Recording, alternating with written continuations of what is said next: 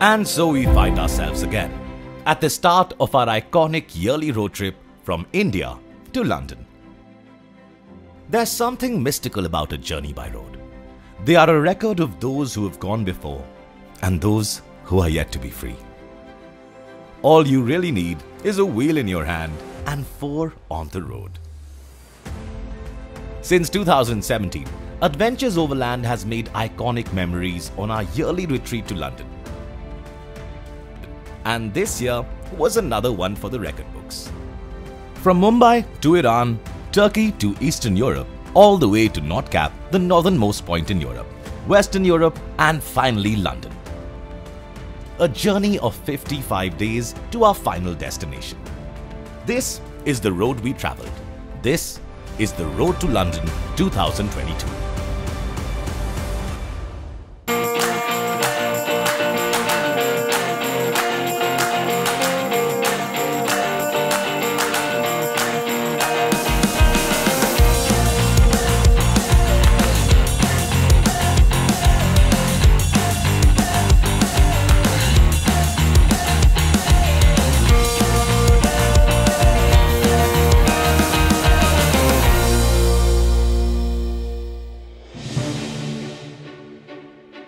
This year, the road to London started with a bit of a sail, straight to the heartland of the ancient Persian Empire, Iran.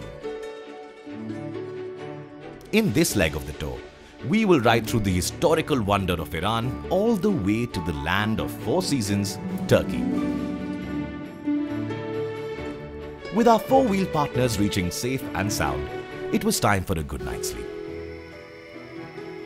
First impression of Iran is absolutely mind-blowing.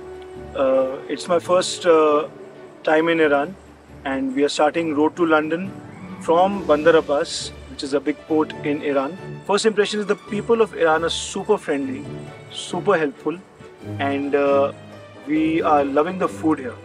We are very excited because we finally got our cars, and tomorrow morning we start our drive towards Shiraj. What awaited us on day 2 was the journey we so yearned for. From the port town of Bandar Abbas, it was time to head to Shiraj. And so we set sail, 10 cars and 23 of us, on a journey that would forever leave a mark on the story of our lives. One of the oldest metropolis of the mighty Persian Empire, Shiraj is known as the city of poets, literature and flowers. And also that very famous wine, Shiraz, immortalized in the poetry of Hafiz and home to the magnificent sea salt lake of Maharlu. From Shiraz, it was time to head to city number 2, Isfahan, the history of which dates back to the might of the Persian Empire, once one of the largest cities in the world, with the ranks of Rome, Athens, and probably way grander than London. Famous for its Piso-Islamic architecture, covered bridges, palaces, and minarets. As we took in all the wonder of everything around, it was time to refuel our tanks, and today's fuel of choice was some delicious kebabs. When in Persia, do as the Persians do, and it's never really a bad time for a kebab party. Isfahan was stunning, beautiful, built about 400 years ago. We walked around the Nashq-e-Jahan square. We saw the beautiful blue mosque with the lit peacock feathers.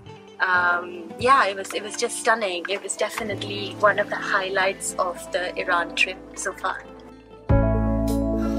With our stomachs full to our heart's content, it was time to drive a little further deep into history, into Persepolis. Persepolis, a UNESCO World Heritage Site, which served as the ceremonial capital of the mighty Persians. Renowned as the gem of the Persian Empire, it displays the architectural might of the Persians and was the palace for the King of Kings, as he was called, Darius I. With all the historical splendor soaked up, our 4-wheeled beasts beckoned to get back on the road, this time to the capital of modern-day Iran, Tehran. One of the most beautiful cities in the country, Tehran is a show of might of the grand history of Iran and its place in the center of the world. Artisans, bazaars, the smell of kebabs and Persian delicacies will leave you wanting more, way more. Iran is famous for many things, but most of all its intricate and delicate weaving of things that, well, every living room needs one of: the Persian carpet.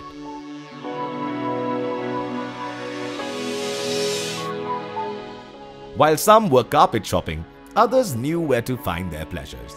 Some with more kebabs, while some at the local bazaar. There's no trip without a birthday bash, so we all took a minute off the road to celebrate Milan's birthday in a special Iranian style.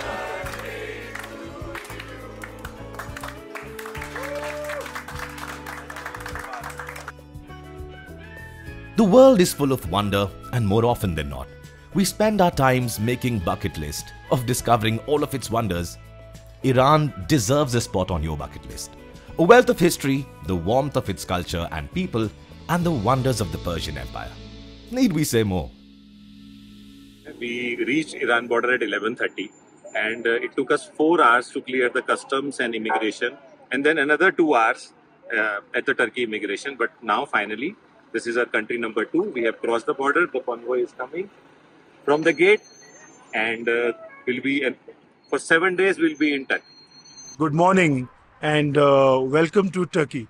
We have finished Iran and yesterday we entered Turkey, and the world has changed in many ways. There are no more restrictions in Turkey, and the weather has changed drastically. And for the next 7 days, we're going to be driving from East Turkey to West Turkey. With country number 1 all but done, it was time for a little Turkish baklava as we set sights onto Turkey, the bridge between Middle East and Europe. The gateway to Europe, Turkey has forever been at the center of 2 worlds. Our first stop in Turkey was the city of Van on the eastern shore of Lake Van. Crystal clear water, a bright beaming sun, and a day off from all the driving. Everyone deserved a little rest and relaxation, some with the water on a cruise, and some with Turkish cats. From Van, we made our way to Adıyaman. Think folk songs, folk dancers, and Turkish tunes.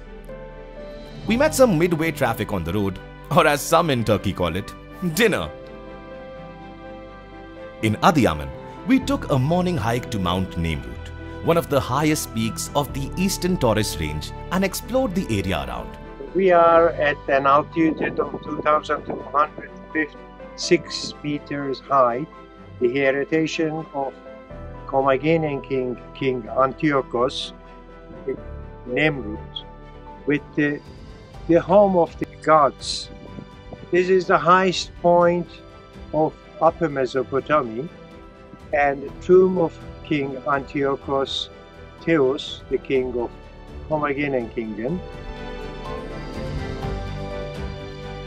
That's it for this time on the road to London 2022.